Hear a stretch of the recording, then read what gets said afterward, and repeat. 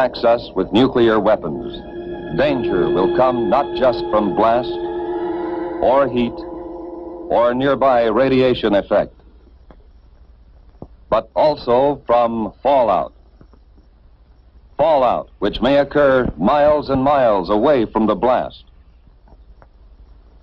You need to know about fallout, what it is, how to detect it, and what to do to protect yourself against it. Everybody needs to know. Yes, this does mean you. Watch and listen. One day, these facts may save your life. What is this fallout, anyhow? Just bits of radioactive fall out of the mushroom cloud of the nuclear explosion and settle on the ground. These bits of matter can be dangerous. You're exposed to some radiation every day, from cosmic rays or other natural sources of radiation. These exposures are too small to hurt you.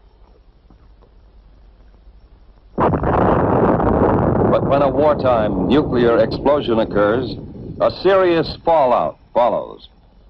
Thousands of tons of atomized earth, building materials, rocks, and gases may be thrown into the air. And the mushroom cloud containing them sometimes moves as high as 100,000 feet, nearly 20 miles up. Some of the radioactive particles spill out near the explosion site. Others may be carried for 10, 50, 100 miles or more. But how will you know if there is fallout?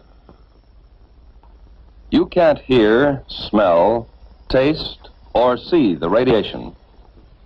But you yourself can detect the fallout particles that produce it.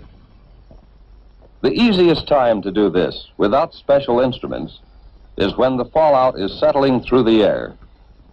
This starts any time from about 1/2 hour to several hours after the explosion, depending on how far away you are. And it continues to fall for an hour or longer. Usually you can see the fallout.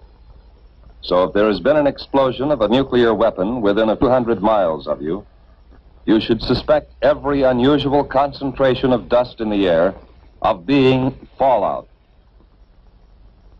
After an explosion in daylight, watch any unusual accumulation of dust.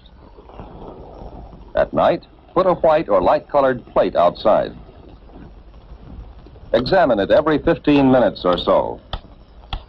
If dust is accumulated on the plate, treat it as fallout.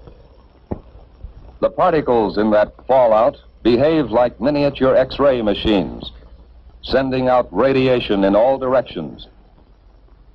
If there are many particles, and if you are exposed to them long enough, you will be hurt. Others will be watching for that fallout, of course. Experts will estimate the probable path and speed of approaching fallout and try to keep you posted. But it may come before you hear any details by radio or otherwise. You must take precautions, whether you hear their reports or not. If radio stations are operating, you will hear reports, especially on the Conelrad frequencies 640 or 1240 on your AM dial. As soon as it is safe for specially protected crews to get out into the open, these highly trained civil defense radiation detection teams will make a thorough check of radiation levels and characteristics. Those facts will be relayed to you by radio as fast as they come into civil defense headquarters in your area. Information from the radiation monitoring teams will be combined and analyzed by experts manning a central radiation control point.